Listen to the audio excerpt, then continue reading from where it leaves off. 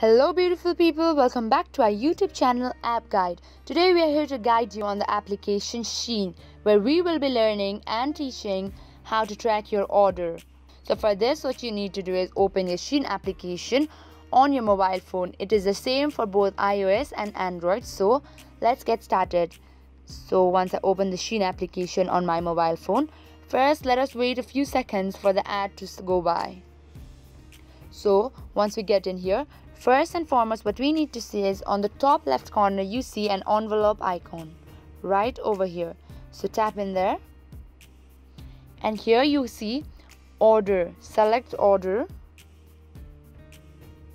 Since I haven't made any order yet, so this is it.